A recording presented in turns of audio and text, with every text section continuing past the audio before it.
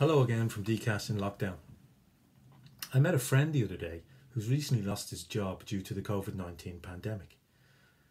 I didn't mention work as I thought it better to let sleeping dogs lie. The expression to let sleeping dogs lie means that you ignore or don't mention a bad situation, as doing so could cause further difficulties. If someone's had an argument, for example, and you give advice, if I were you, I'd let sleeping dogs lie and never mention it again. Or say you're late for work and your boss doesn't notice.